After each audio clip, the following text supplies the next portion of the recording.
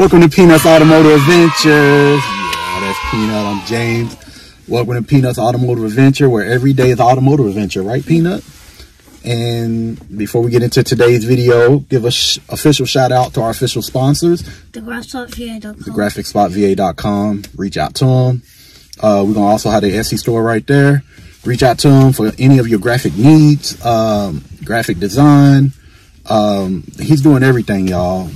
Custom tumblers, engraving, custom hats, hoodies, t-shirts, yard signs, static signs, signs for your business, all that. So reach out to him, y'all. You know what I'm saying? He's there for to service you guys. And also, let's give a shout out to, it's gonna be right there, hopefully it don't block me out, Innovative Powders, for all your powder coating projects. You know, if you got any type of powder coating projects, reach out to him. He does great work. Got any color you need, any custom color, he can get it for you. You know, reach out to him. Great dude, great small business. Like we stated, does great work for us. Today's video is on, as y'all can see, we in GNX 549, which is our 1987 Buick Grand National. It's our second Buick Grand National in the fleet. We're sitting in it. I had to pull it out. Yeah. It started right up, Peanut. Yeah. I had to pull it out. I didn't even have a battery tender on it. That's a good thing. Yeah. I had to pull it out because I had to sweep underneath it, you know. And by me having it out, I'm like, man, today would be a great video on why is the Buick Grand National considered a legend? A legend, right? You know, it's considered a legend because of what? What you know? For me, it's considered a legend because of the performance and the looks. That's me. When I was a kid, that car, I saw it. I don't know if I ever told this story. A bunch of videos back a couple of years ago. There was an American Standard factory. They made plumbing parts and toilets and stuff in Louisville, Kentucky, where I'm originally from. And one of the workers there had a 1987 Buick Grand National. I never forget the car. And I fell in love with it. I know where I'm from in Louisville. It's a legend. It has a legendary status and heritage. But we're gonna get into the nooks and crannies. See, this is all opinionated. Very opinionated, because to some people this car ain't legendary. To some people this car is not a classic, but to me it was one of my goals, Peanut, to own. Hey, before we get deeper into it, what is your dream car? This was my dream car, so I gotta ask Peanut his dream car. What was your dream car? Let us know. Let Team Running know. GTR. Peanut's dream car is a R34 GTR, 1999 9-ish car. They're finally allowed over here in the U.S. because they're 25 years old. And so, you know, we're going to work hard on trying to get that GTR, right? Yeah. Yeah, we're going to work hard on that. If we can make it happen, we can speak it into existence. But pretty much, it's very opinionated why this car is legendary. But to the Turbo Buick brothers and sisters out there, it's legendary, right? Let me know in the comments why it's legendary to you. The Turbo Buicks. It don't even have to be a Grand National. It's Turbo Buick, period. But we're going to speak on today the Buick Grand National. So, so the performance, right? Yeah. It outperformed just a regular Regal, right?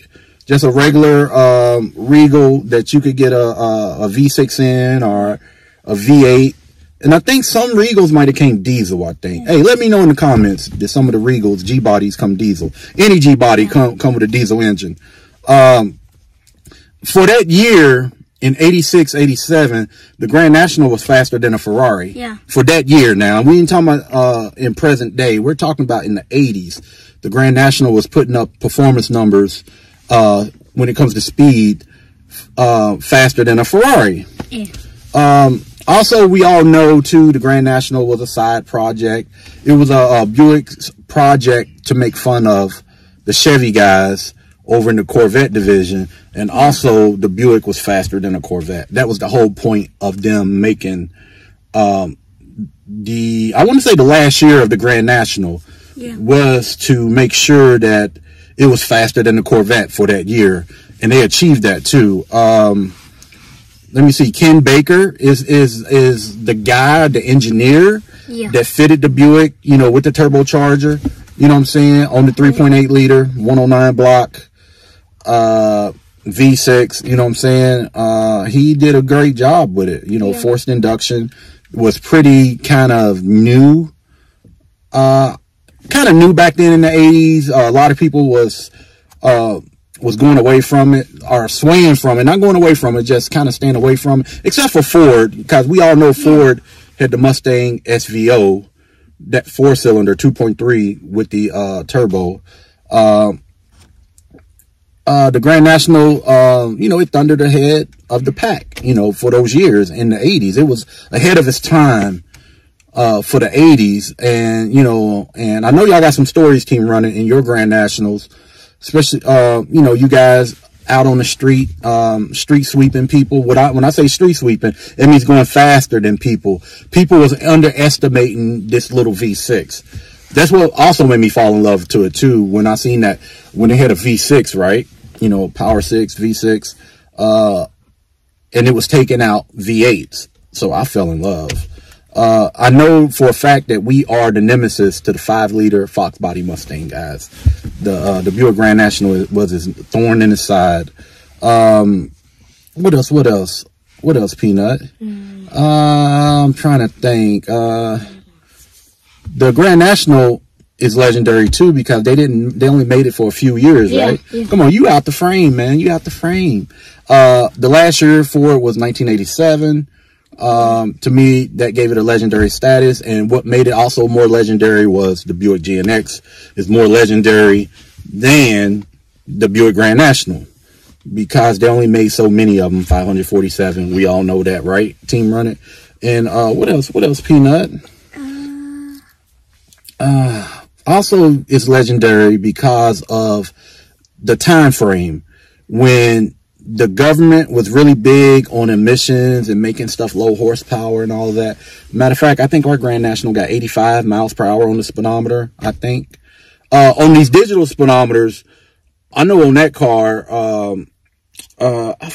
Pete helped me get that limiter off of it, where it only went up to 85. Now they go up to 140. He did that for me when I had him rebuild that digital dash for me a couple of years back. Yeah, with the gas prices, the government involvement and all that good stuff, this car was making decent horsepower. Like the V8s for that time frame, the emissions was just killing them and making them low powered cars. So, you know, that's another why I see this car is so legendary. It's legendary too because everywhere we go, like we stop at the gas station, right? Yeah. Everybody want to talk to us, right? Yeah. Everybody want to look at the car, talk to you, you know. To get that attention, you got to have some type of status, some type of legendary status. You know what I'm saying? What else, Peanut? I don't know. I'm trying to think. The demand for the Grand Nationals was high. Everybody wanted one. What else? To me, it gave it a legendary, like, nice status. What else? I'm trying to think, man. But why do you think this car is legendary in your own words? You know, put it in the comments, you know, let us know why you think this car is legendary. And me being from the west end of Louisville, you know what I'm saying? Like when we saw one, you just stopped and looked at it. You know what I'm saying? You know, when I was a kid, I didn't see too many on the highways. Not too many. Let me see. I'm trying to think. And you really don't see many now, right? Yeah. Like we can go to Cars and Coffee. Sometimes we're the, you know, 90% of the time we're the only Grand National there at the Cars and Coffee events, car show events. Only time we ain't the only one if we go to GS Nationals, right? Which is this year, y'all. Y'all come out to them Buick GS Nationals, man. Support that, you know, out there at Bowling Green, Kentucky at Beach Bend Raceway. So support that. Yeah. What else? I don't know. It's just I don't know. It's just something about this car, man. You know what I'm saying? Something about it that, for me, it brings out my inner child. You know what I'm saying? When I drive it, when I'm in it. Because when I was a child, I had this goal of, this is what I want. This is what I want. Just like how you want an R34, right? Yeah. Because you're this age. When you get your R34, you're going to think on your childhood. Watch. Mark my word. Mark my word. But we sitting in it because I just wanted this. I just wanted GNX 549 to be silhouette for this video. The backdrop for this video. You know what I'm saying? Because it brings, for me, it's a dream come true. This car is legendary to me. It's just a dream come true to own not only one, but two. To own two Grand Nationals. It's just, for me, it's just, I don't know. I'm humble. I'm humbled and grateful, and, maybe one day we can get number 3, huh? Yeah. But, man, it's just so, it's a good feeling. It's a good feeling driving them. It's a great feeling. Not a good feeling, but it's a great feeling. Great feeling. That's why we take care of them, right? Yeah. Try to keep them clean, keep them running good. Just do our thing with them, right? Yeah. And we appreciate all the vendor support out there. If I forget you, I'm sorry, but gbodyparts.com. I want to shout out Heartline Performance. They do a lot for the community. Full Throttle out of Michigan, they do a lot. I'm trying to think of who else, Peanut. Classic Industries, they do a lot. Man, I'm trying to think. Just all those vendors, man. Let me stop thinking. All those vendors that keep these cars alive. Thank you to Hot Wheels Mattel for making the small cars, replicas. Yeah. I think I'm gonna say it right. The Mattel, they make the little. Thank you to the first Fast and Furious for having the Grand National in there. Yeah. 4 of them, because they was chasing I forget who it was, the fuel trucks or whatnot. No, the 4 cars were Hondas. No, they had Grand Nationals. Oh yeah, those were. Yeah, we need to rewatch it. See, we need to rewatch it. I'm trying to think of other vendors. Just thank y'all for all this support for the Buick, man, to keep these cars alive. Yeah. I'm trying to think. Thank you to all those, maintenance guys, mechanic guys that's keeping these cars alive. Thank you to Steve V Automotive out of Virginia. Thank you to Watts Performance Solutions. Thank you to Jordan Performance Solutions. Just thank you to all you guys, man, because, I'm sitting here thinking like, man, we need to be grateful that we are able to keep these cars running and alive, because it's 2024. These cars was started in 82, actually way before that, but just for the Turbo Buick's sake, 1982. Actually, it was 78 was the first Turbo Buicks, believe it or not, sport coupes. So 78 on, it's just, man, thank y'all, what I'm saying, for keeping these cars alive, allowing us to pick y'all brains, and and you guys making them quicker, faster, and then I'm gonna jump into another subject. I just hope that one day all the Turbo Buick brothers and sisters can just get along, what I'm saying, and we all help each other. We all assist each other.